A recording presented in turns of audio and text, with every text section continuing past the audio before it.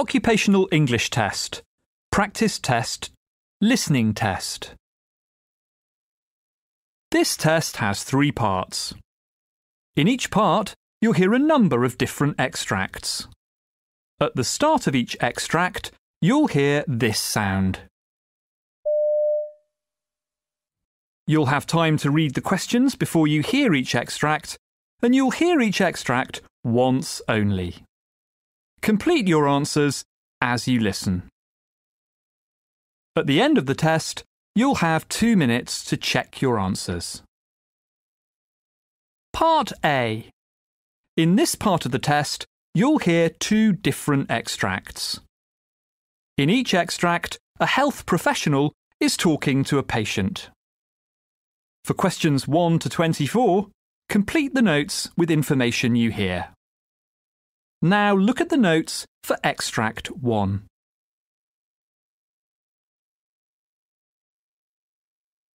Extract 1, questions 1 to 12. For questions 1 to 12, complete the notes with a word or short phrase. You now have 30 seconds to look at the notes.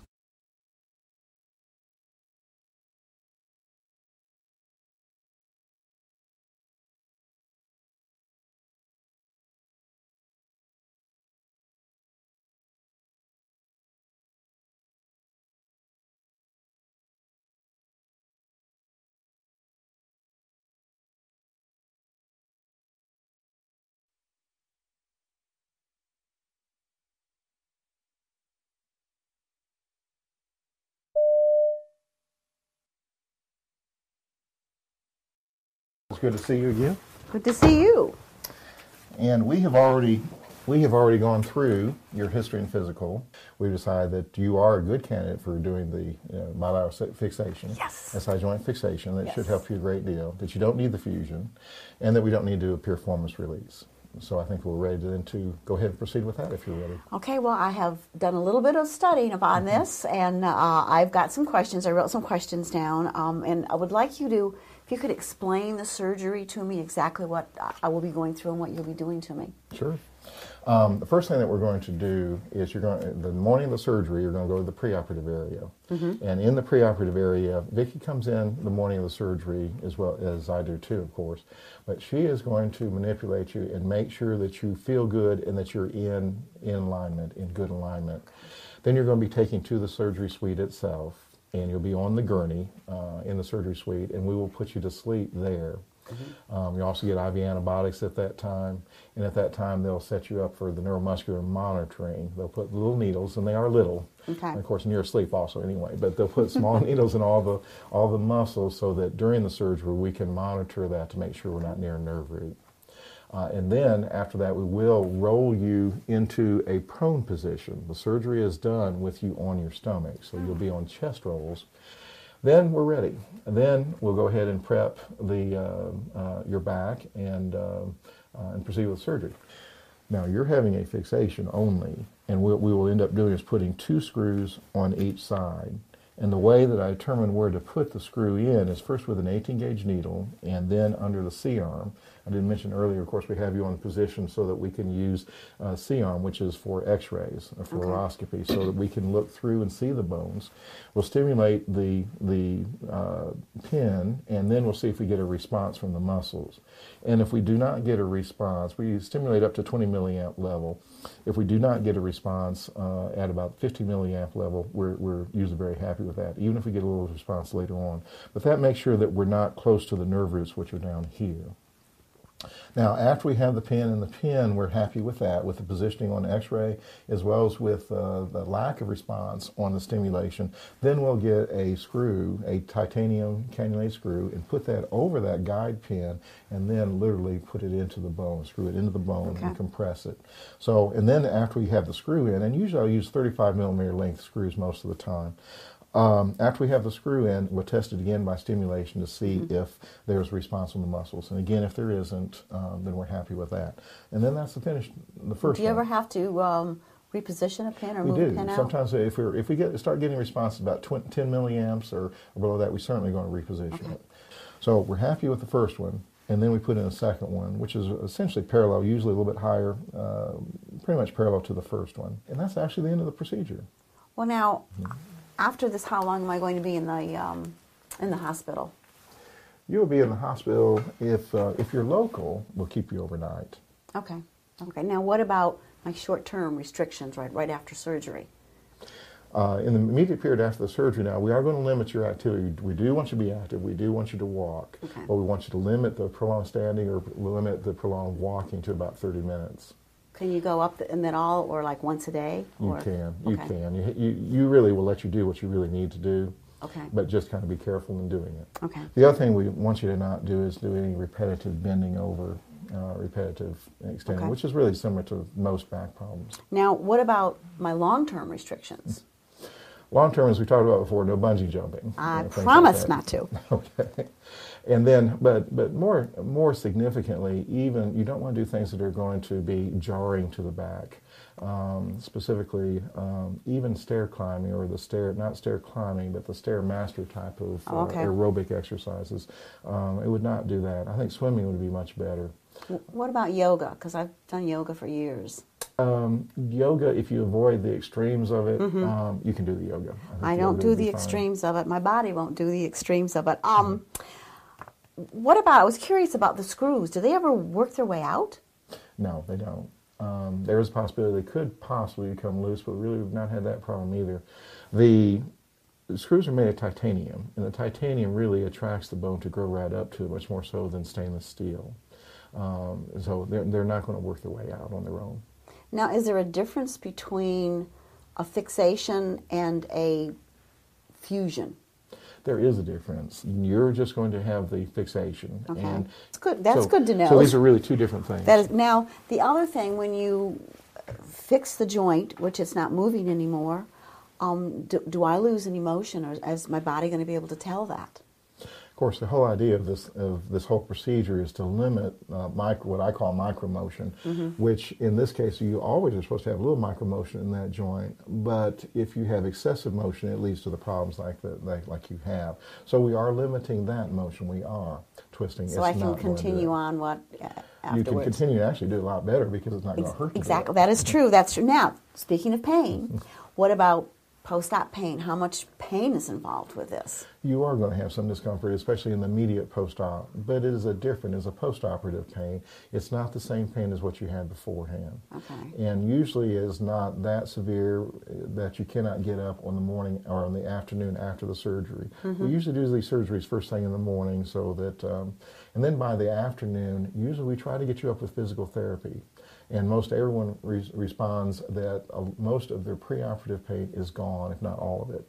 But they still have some of the postoperative pain, but it's much more tolerable for them than the preoperative pain was. And of course, that's going to lessen. Even by the next morning, that's markedly lessened. I am ready to have this surgery. You've answered my questions, and I think let's just go for it because I am very ready. That sounds good.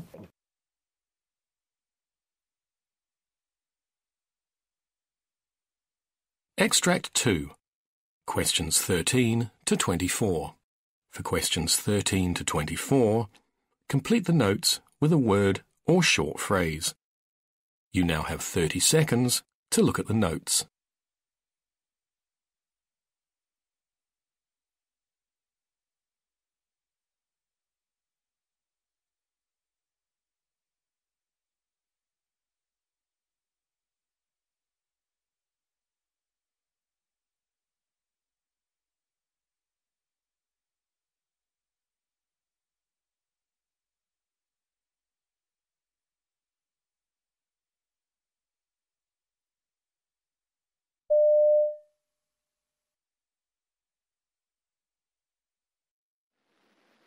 Good morning, I suppose you're George? Yes, and I believe you're Dr. Mark? Oh, yes, I am. What brings you here today? Well, I'm having this redness in my, in the white part of my eye, actually. All right. I think, I don't know what it's called. Is it called the conjunctiva or something? It's quite swollen, and, I can see that, yeah. I've been having more tears than usual. It's more than tears, I think it's, sometimes I can feel that it's sort of like a yellow kind of discharge. Yellow? Yeah. And like, it crusts over the eyelashes, and, when I go to sleep, it's not, during the daytime, it's not really bad, but when I go to sleep and I wake up, you can see that, it's quite thick. Do you have any particular sensations there? It's quite itchy, and I feel sometimes burning, in the eyes, and I'm not sure it's because of this discharges or whether anything else is happening. I feel like my vision is quite blurred. So, and I believe the sensitivity to the light has changed as well. It's how do I call it? It's like stubby. Stubby. Yeah. And I just don't have anything else, just these things, and I have other allergies and everything, but I don't know whether it is associated with it. All right. Allergies, you said? Yeah. I'm allergic to pollen. Something else? Dust? Not very much. It's hard to, pollen is, it's tested, and, I am positively allergic to pollen. Okay. And, sometimes I get common cold and not not a lot. So I would love you to do, probably an eye examination, and, we could do just, that. Yeah. There is a thorough history collection in the laboratory. Yeah. No, so I believe I'm going to have to give some blood or something like that. No, you don't have to. Yeah. You could rest assured. Yeah. Always do keep the eyes clean, please. Yeah. I'm pretty, I've had it when I was a child, and, I remember, I washed my, wash the eyes with clean water. I change the pillowcases every day, morning. And, I think, I have to do until the infection goes away. But, it's not my expertise. It's more of your expertise. So, I do the basic do's and don'ts, and, I don't touch both eyes, or, with the same finger, or, I don't rub. Right. I just don't, I don't want to spread it to the other eye as well. So, and hopefully, last time when it happened, the doctor gave me some eye drops, and it's just the regular things, I believe. But I feel like I'm a bit of a fraud coming in just for a bit. It might be something silly, but you did the right thing. Yeah. So I would ask you not to put a patch over the eye. Yeah. It might worsen the infection. Yeah. And protect the eyes from dirt. Yeah. Especially from the irritants you mentioned. Yeah. And did I forget to ask you to take enough rest? Well, I've not been doing much. I started off using, when it went, on the first day, when it happened, I thought, I'd just, look at it, and I don't want this to go bad or something. So I used an over-the-counter eye drop. I tried it to start with, and now. My vision is a bit blurry, so I'm not, watching TV or anything. I'm just get a bit of rest. And I'd also ask you to stay away from work for a few days, if it's okay. Oh, that's not really a bad thing. If you're happy to give me a sick certificate. I'm physically feeling really good, actually, but it's just, I don't think it's safe as well. I work, in a chemist as well. I'm not a pharmacist, though, actually. I just, just read scripts and things and assist a pharmacist. So I don't think it's safe enough with this condition. I should work. So, for that, I'll prescribe you some antihistamines as well. Yeah. Okay. Yeah, so I think that'll be good. I'll probably take some rest and, take the medications. And do you want me to see me next week, or just you want to know how it goes, or How about in 4 days' time? Okay, cool. So I'll try it, and if I can work it out, I'll do it. Great, thanks. Nice meeting you, Doc. All right, cool. Yeah.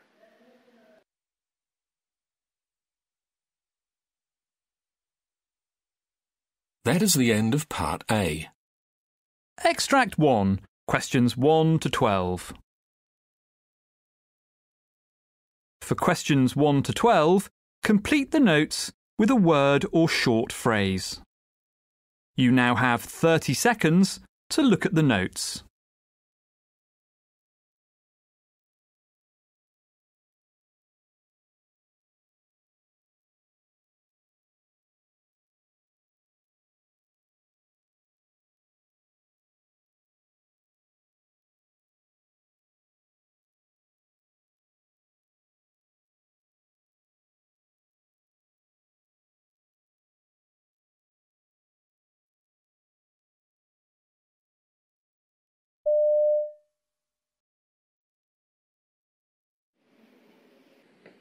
Hello, Elizabeth. I'm Richard.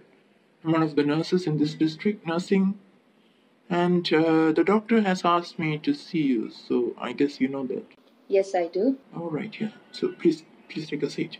Thank you. Right, yeah. So, how can I help you? Well, nurse, it's kind of a bit complicated. Mm-hmm. I've got this problem with my back, All right. and it hurts very bad. All right, yeah. I've seen your case notes, and yes, I've seen that, yes. So, can you explain the situation you go through currently? Yes, sure. I experience this discomfort and a very stiff feeling in my back. It's been long, All right. and I used to use some pain relief ointment to relieve the symptoms, but off lately, That's not working. All right, yeah. So, can you tell me when this started? it was 1.5 years ago Mm-hmm. when the pain started. All I right. was prescribed with some painkillers back then. All right, yes. And after 12 months, Mm-hmm.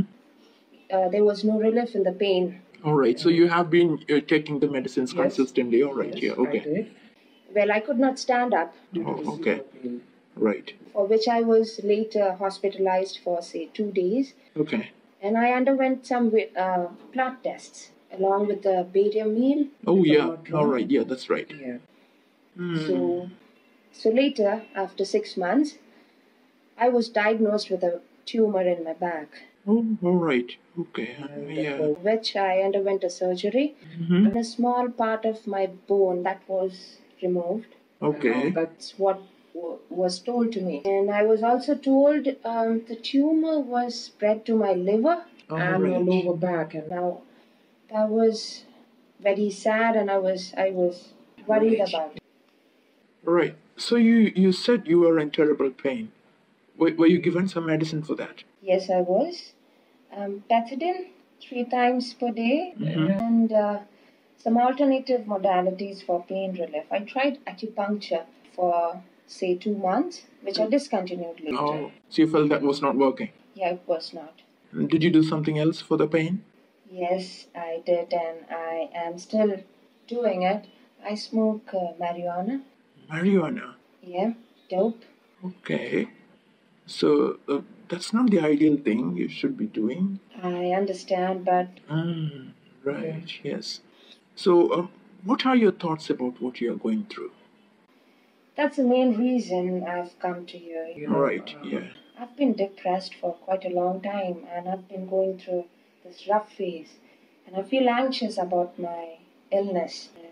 Even I get these weird thoughts of ending my life. I considered suicide. I'm sorry to hear that. Yes, yeah.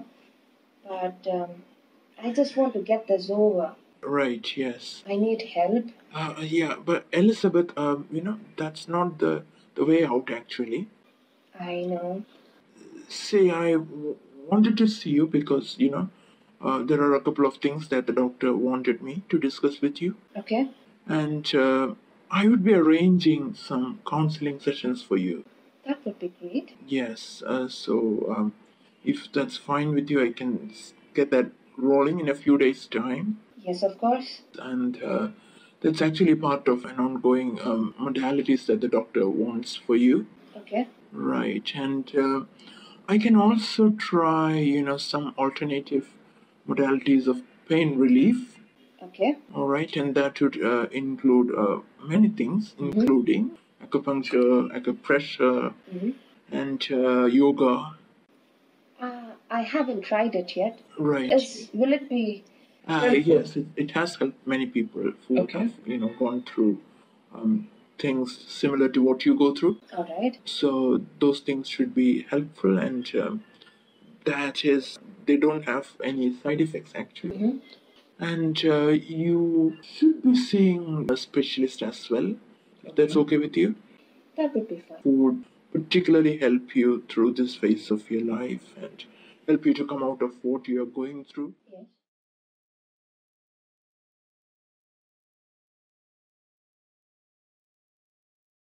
Extract 2, questions 13 to 24. For questions 13 to 24, complete the notes with a word or short phrase. You now have 30 seconds to look at the notes.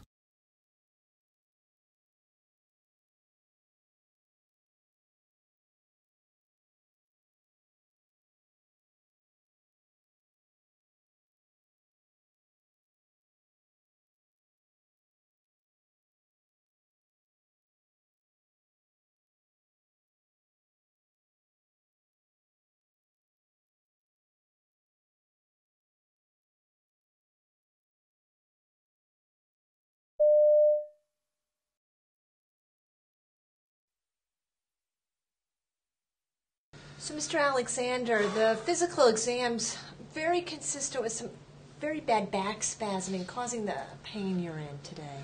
Well, I am in a lot of pain. I've been in a lot of pain for a little over a week now. That's why I went to the emergency ward, because it just was unbearable. So, and I'm not sleeping well neither from this. Yeah, you're exhausted. I am. Pain. Yeah. Extremely.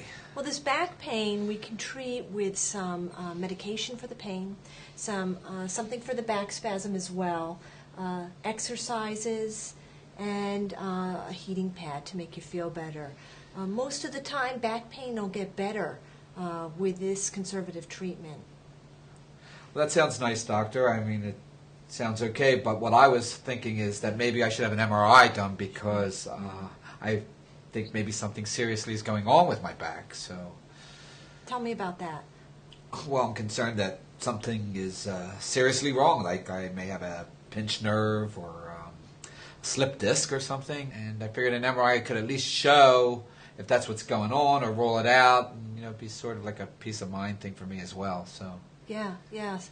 I could see you're worried about it, and I would be too. But I have to tell you, the physical exam today shows nothing more than the back spasm. It has none of these red flags we worry about, such as the weakness in the leg, problems with the reflexes, or anything with this neurologic exam. It all came back normal today.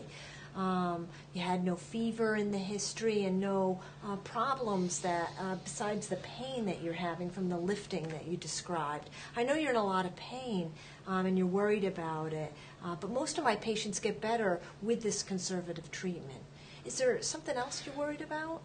Well, like I said, it's been a problem for over a week now, and I'm really concerned that something is wrong and that I'll never be able to work again, or I'll be disabled for the rest of my life. Yeah. I mean, doctor, look, I did some research on on my own. I went on the internet. I was reading up about, what people do for their back pains, and I saw this guy, actually I saw a couple people who swear that after an MRI their back feels a lot better, something to do with the magnetisms, I believe. It's in the machines or something. Okay. And I hear of people using magnets to help with back issues and other pains. So I'm thinking, well, I can find out if something seriously is going on with the MRI, and at the same time maybe feel better because of the magnets that are, going on in the machine. So that's why I'm asking you to give me a referral so I can get an MRI done. Yeah. I know you want to get better. I feel that from you. But the MRI has not been shown in the past to help alone, the magnetism. That's not something that it actually does. It's an imaging study. It just shows what's there. You mentioned you wanted an MRI while we were doing the physical, so I pulled out some information for you about it. All right. Because the MRI can cause some harm. And we don't want to do that. It's unnecessary when you have this type of spasming pain. A study shows that with people who get MRIs within the first month of having back pain are 8 times more likely to have surgery. And I don't think you're a candidate or we want you to have surgery at this point. No, I don't want surgery at this point. I don't want surgery at any point. Right. I just want my back to get better, and so I figured, this MRI could, show me if, anything's going on, and maybe the magnets would help. But you're saying that that's pretty much a myth. No. I see back pain a lot, and most of my patients get better within 4 to 6 weeks with this conservative treatment we mentioned with the medication and exercises and heat. What do you feel about that? Well, it doesn't look like you're going to give me an MRI referral, so I'll try it, but if it doesn't work or if I have other symptoms going on, could we consider an MRI then? Absolutely. I want you to get better, and I really think this is going to help you get better, and you will get better. And if not, I want you to call me, and I want to see you again in a few weeks to make sure you're getting better.